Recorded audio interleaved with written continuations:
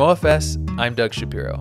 This is the Imagine a Place podcast, where we explore the power of place and the role of design in our lives.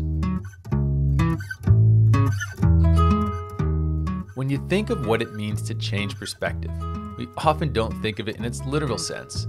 But for Malcolm Berg, in order to change his perspective, he had to literally change perspective. It wasn't until he was zooming towards the ground in an aerobatic aircraft that he understood architecture in a fundamentally new way. Malcolm Berg is an award-winning architect and designer who leads his firm out of Miami, the EoA Group. He was recently selected as IIDA's Hospitality Designer of the Year, and today, Malcolm delivers some awesome advice around passion and enthusiasm and how a deeper understanding of your profession can set you apart.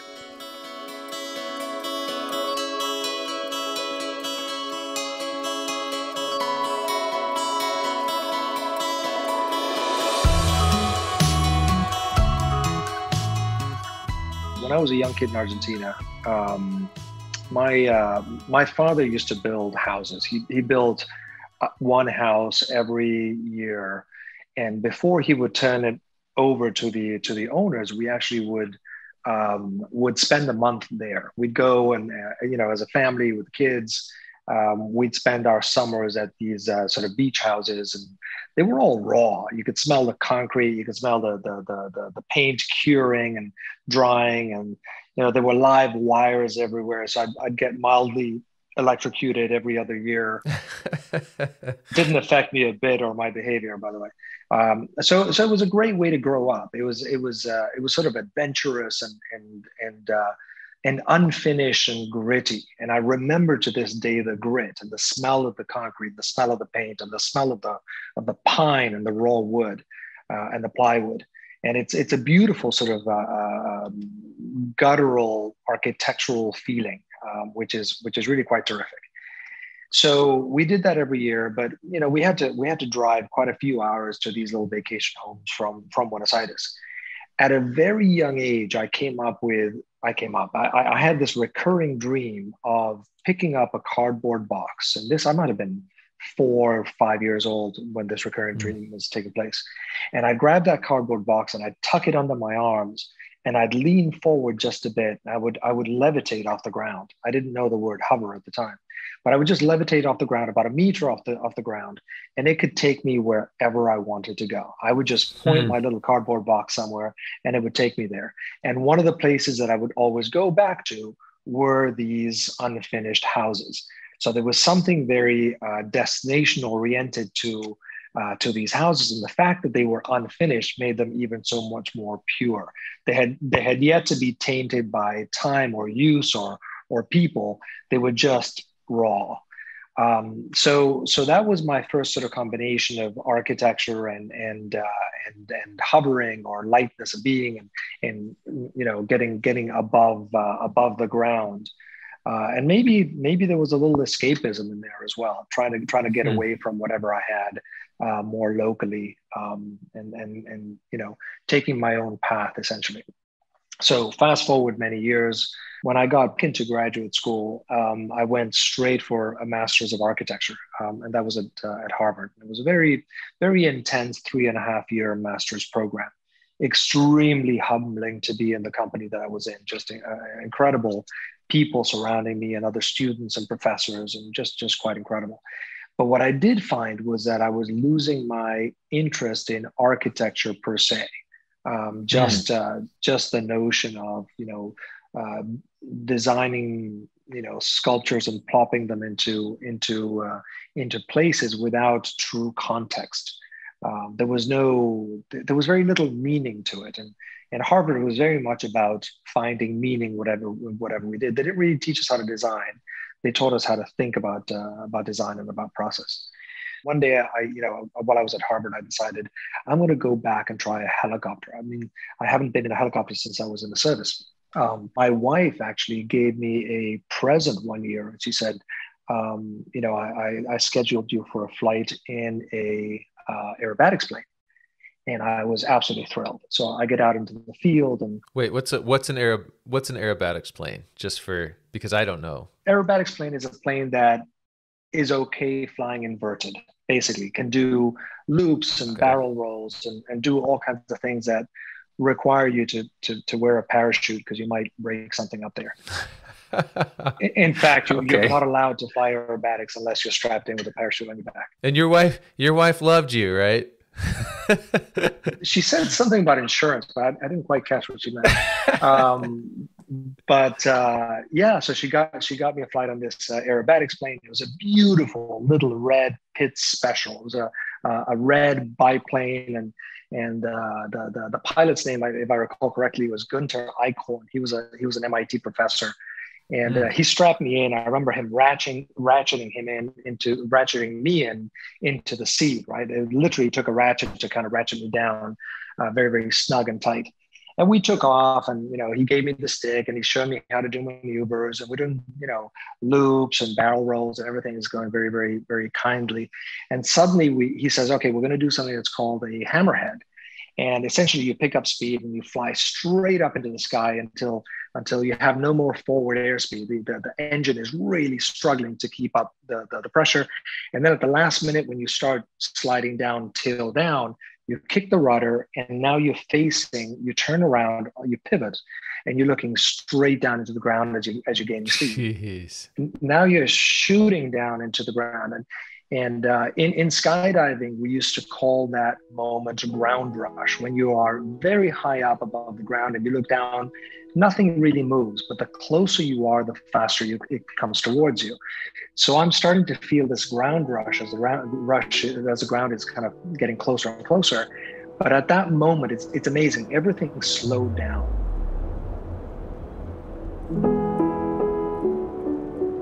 Everything became really, really still. And I could sort of peripherally look around at the entire landscape, and I saw all these shadows cast from hills and the beautiful trees, and the landscape took a form that I had never seen before. And we've all seen satellite images and all that kind of stuff, but actually seeing it in cinematic form as it came towards me became two-dimensional, but extremely three-dimensional at the same time. And that was the point when I had my aha moment that said, I don't want to do architecture anymore, just architecture. I want to do architecture in the context of landscape, because landscape, whatever it is, whether it's a city or an urban setting, suburban, a beach, an island, it's what gives meaning to that piece of architecture. That genius of the site is what dictates the direction that the architecture should take. All the cues are taken from the surrounding areas. In every tree, every hill, every rock, every fence is taking cues from everything else. I think about that, and a lot of people talk about, gaining perspective, changing perspective, and they mean it usually figuratively, but for you to have this very literal experience of changing perspective and what that did for you, I almost look at that, I'm like, man, how does that sort of experience become more accessible? Like, how do we find ways to change perspective and have those moments if we're not helicopter pilots, if we're not in an airplane? What an amazing experience to have. It's I got to tell you, every time I'm up there, I literally count my blessings, because I have the opportunity to see the world in ways that most people can't see it. And I do it not because I have to, not because I might be forced to ride on a plane. I do it by choice. Some people like to fish, some people like to play golf. I like to see the world from a different place, and I like to see it at different speeds, from different angles, land in places that are completely inaccessible to the general population. So it gives me a side to enjoy the world and enjoy beauty that is completely different. But to answer your question, I don't think it's necessary to be at 700 feet or 7,000 feet to see the world in a different way. I think that we are very fortunate when we can stop wherever we are and look around and see things in a micro and a macro kind of way, and see the beauty in things, like whether it's just a nail that's sticking out of a board and seeing the shadow that's cast from that nail, or seeing a tree and the shadow that it casts. I mean, the reflections off a building, we can stop and just kind of enjoy that little moment for what it is, and not see it like a postcard image, but see the grit and the beauty in little things. I mean, that's fantastic. And whether you're, again, up in a helicopter or 5 feet off the ground, it really doesn't make a difference. It's what you do with what you see and how you appreciate what you see that counts. I love that. I think that's so true. This cardboard box dream, I have to ask, do you still have that dream every once in a while? No, I only have, I have the daydream of the dream. I don't have the dream itself, but I remember, I daydream of that dream as if it happened yesterday. Wow. I can like literally feel the cardboard under my hands and under my arms. And I can feel myself sort of pushing myself forward to balance myself on the box. And I can feel my feet kind of coming off the ground, and I can see the ground kind of moving under me. It was a very comfortable, intuitive, it belonged to me moment. So yeah, that's never gone away.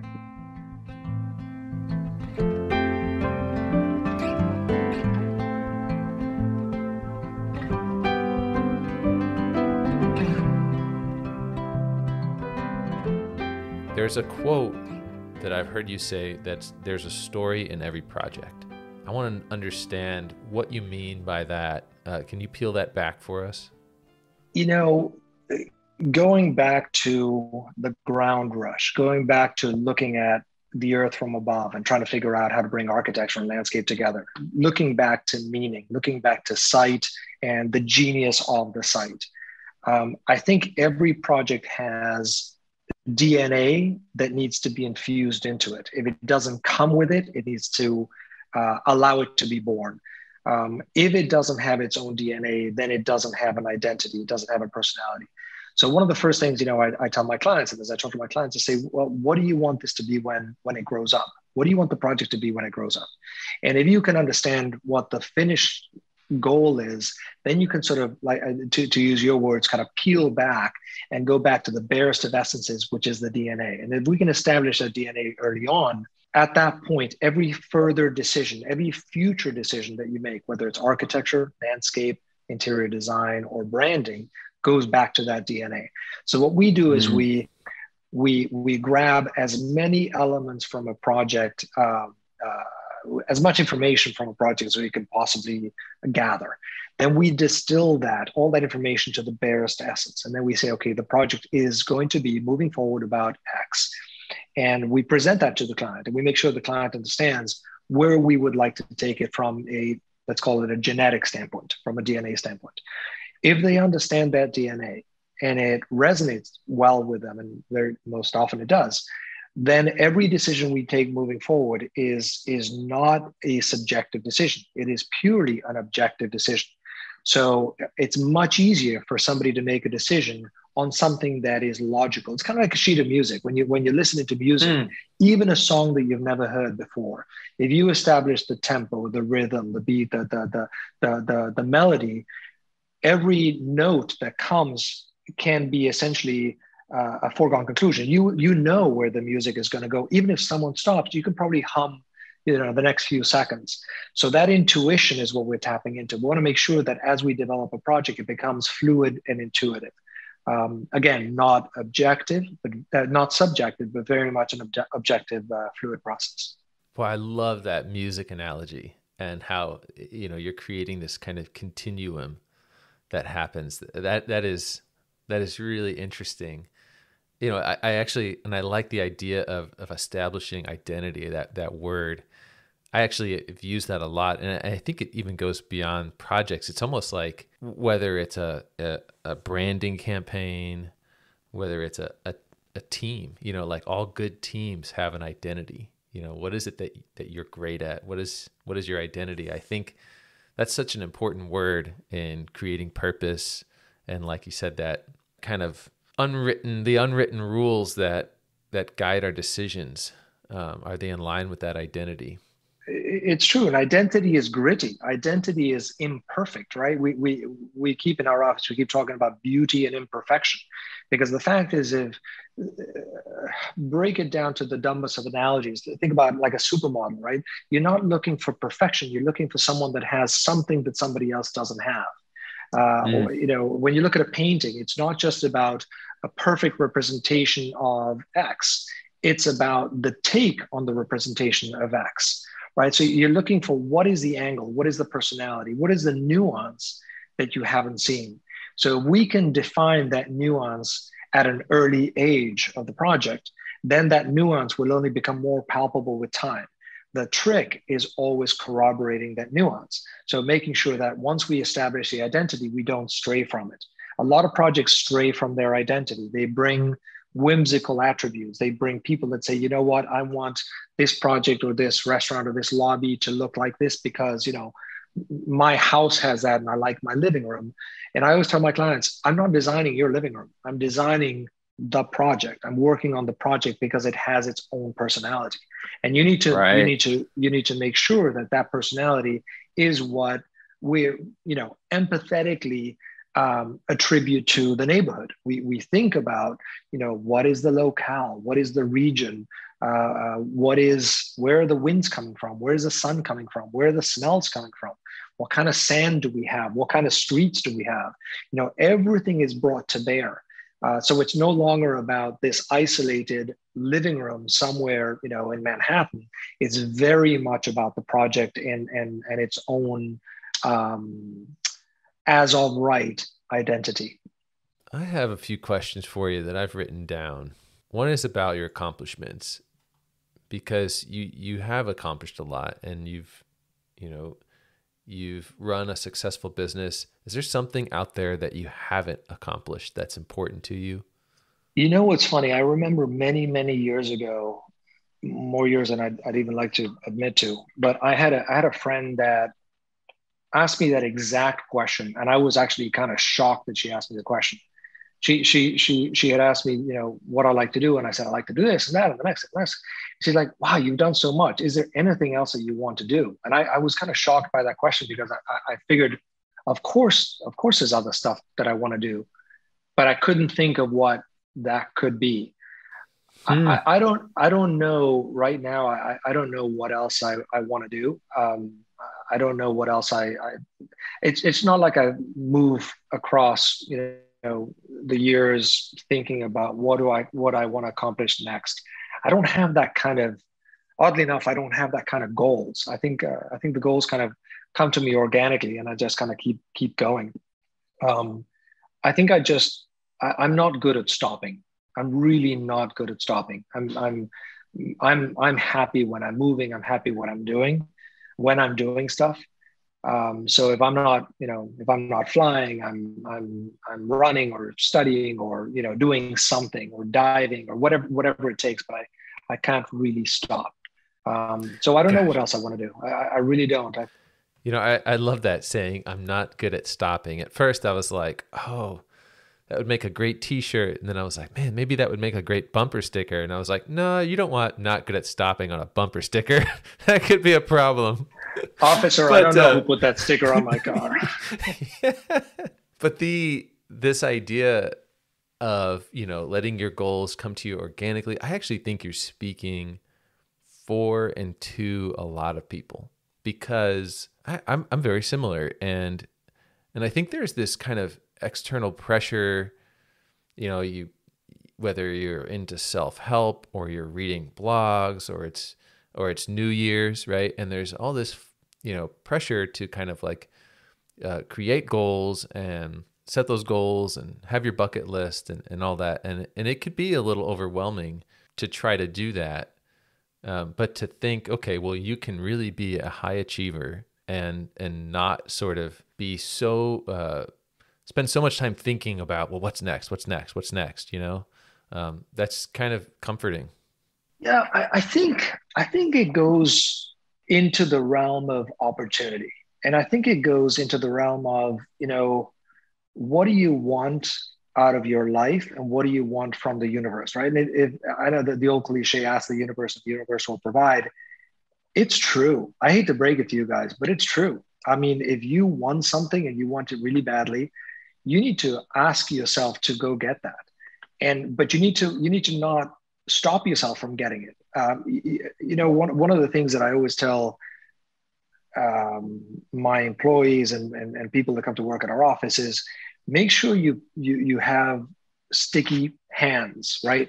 And every time an opportunity kind of comes your way, grab that opportunity, because every opportunity that you see becomes yours. And if you've done something a couple of times, suddenly you're an expert. You could dodge the opportunity and say, you know what, I don't feel like it, or I'm tired today, or whatever. And guess what? That opportunity will fly right by you, and the next person sitting behind you will probably grab it. And as opportunities become amassed, that becomes a reflection of who you are. So the more opportunities you've engaged head on, and you've taken on, and you've surmounted, right? Because each opportunity has its own challenges. That makes you much more robust a person. So I think keep looking for opportunities is absolutely imperative. And this goes back to goals and opportunities and sort of alignment with yourself. What do you want to do?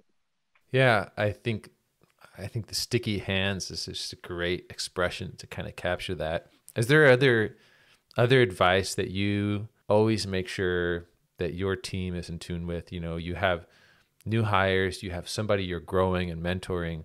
What are a few of the key things that have really helped you that you always pass forward? So the first thing that I look for in a new hire is passion. I never expect a new hire to have a tremendous amount of experience, because, experience is just time. You learn from making mistakes, and you learn from osmosis and from others and stuff like that. But enthusiasm is not something you can infuse on someone that comes across as unenthusiastic. If they're unenthusiastic, it's very hard to break through to them. So if you're enthusiastic about something, find out what that something is and go after it. If you are enthusiastic about design, architecture, landscape, interiors, be enthusiastic and go after it. Put those sticky mitts on and go after every possible opportunity with tremendous fervor. Because that enthusiasm is what's going to get you across the finish line. When you go to a client and you present to a client, and I'm kind of skipping the foreplay and going all the way to the end here, but if you go to a client and you go enthusiastically to show them what you have, and you enthusiastically present a project, and you tell them how beautiful it is, and you tell them exactly how you're going to build it, and you tell them what the cost is going to be and how much people are going to love it, the chances are that client's going to join in with you. They're going to drink the Kool-Aid. If you go to the client and throw something down and say, yeah, I kind of like this, but I'm not sure, chances are they're going to pass you by. So I think, everything along the way of a new hire's career gets to that finish line of speaking to the client directly. And you're only going to be able to speak to a client directly. And by that, I mean, reach them, right? Reach their inner soul, for them to trust you enough to give you work, if you have that passion and that enthusiasm for what you do.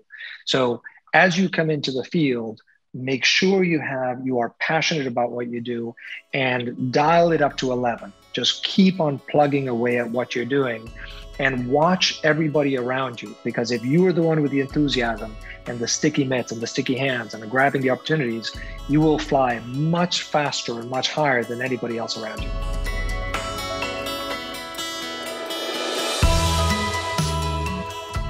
If you enjoyed today's episode, we would really appreciate a rating and review on Apple Podcasts or wherever you're listening.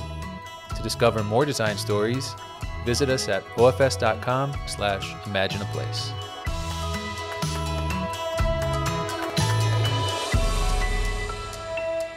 From OFS, I'm Doug Shapiro, and you've been listening to Imagine a Place.